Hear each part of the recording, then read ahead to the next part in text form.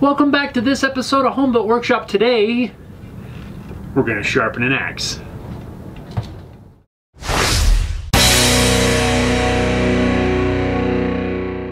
A few times in the last couple of weeks, I've mentioned on social media that I'm working on removing a few tree stumps. We had some trees cut down in our yard last fall and the stumps are still there. So it's been my project for the last month or so to remove these stumps. Now ideally I'd like to be able to dig them right out of the ground completely, but the ground is somewhat frozen and that's a lot of work to do by hand. My goal ended up being just to get them below the surface so that I can cover them over and they never existed. The way I've been doing that is by using a chainsaw, making slices down into the stump, and then hacking those slices out with this axe. Now this axe is nothing fancy, just a hardware store axe, but it is taking a beating and we need to fix this edge really, really bad.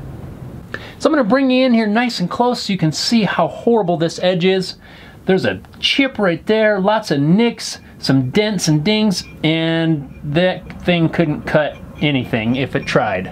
Now to get this thing nice and sharp, I'm not going to use anything any fancier than this file and later on a little sharpening stone. So let's look at how I'm going to set this up to do this sharpening. Are you ready for this high-tech setup? All I'm doing is clamping the axe to my table. I'm using these style clamps as opposed to like an F-style clamp. I'm afraid an F-style clamp would put an indent in the handle and may mar it up, which really isn't a big deal, but I'm trying to avoid it if at all possible. If that's all you have, by all means, use what you got. My goal is really just to make sure that this thing's not gonna move. Alright, so hopefully you can see this raggedy old blade. I'm going to start out by running my file over the blade just lightly, and that's just so I can see the angle that I'm holding my file. I'm going to adjust the angle of my file to get it to cut across the front edge of the blade. Once I find it, I'll just start making passes with a little bit more pressure. Now you'll notice I'm not filing all crazy back and forth and back and forth. The file is meant to cut in one direction. So there's no reason to just go all wild and file away like a maniac.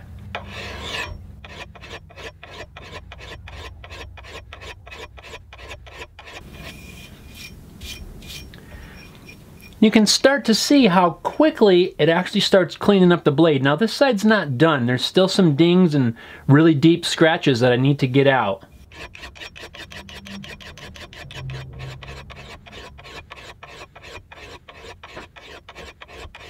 So now I've got most of the scratches out. There's still some chips and nicks down here, but I'm going to flip the blade over and file on the other side.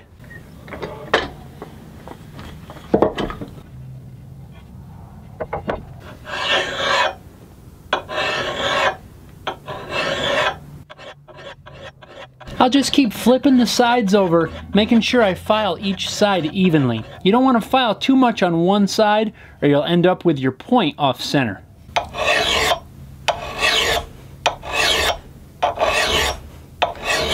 Now I'm finding that I need just to spend a little more time on both of the edges. They were really rounded over, and it's taken a little bit more filing to get an edge on it than it does in the middle.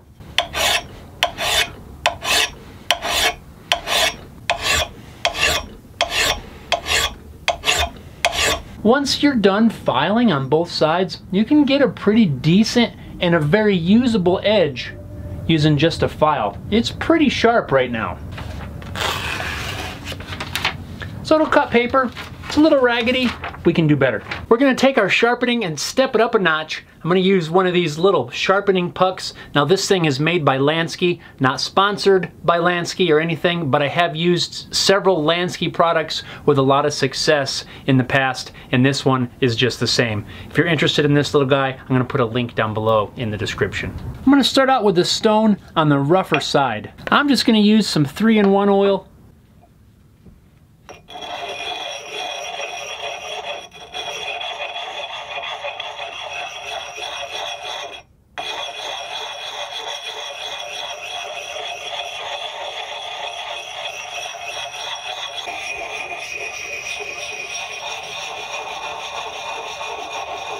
And even after only a few passes, I can already feel the edge getting refined and more sharp.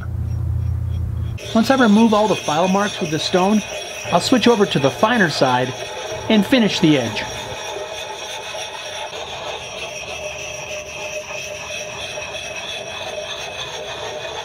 I really do like this little thing. It's really handy. You can throw it in your bag, take it with you camping. Really handy gizmo to have around.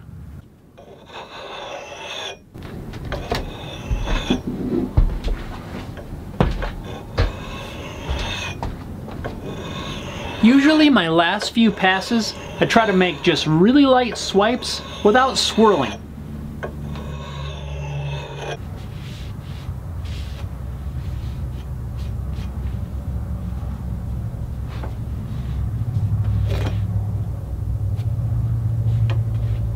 What was that? You said it's still not sharp enough? I think we can step it up one more notch using a leather strop with some green compound.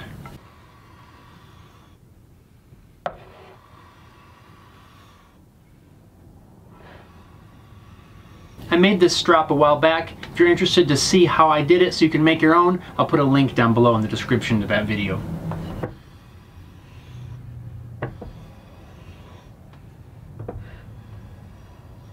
After several passes, the blade starts to get really shiny and sharp. And now, should be able to shave with it. Probably can't see that, but I don't have hairy enough arms.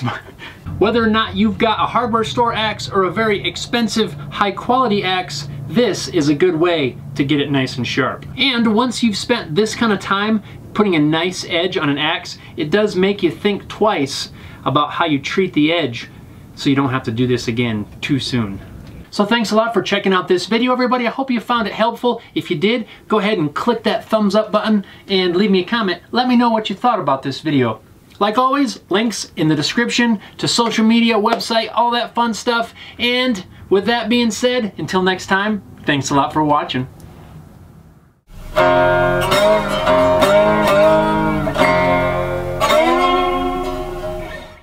Once you've sharpened an axe this way and you've really put the time in to getting it this sharp, it kind of makes you treat the edge a little bit nicer instead of just taking it out there and whacking it into the ground, which I may or may not have done before trying to cut those stumps out.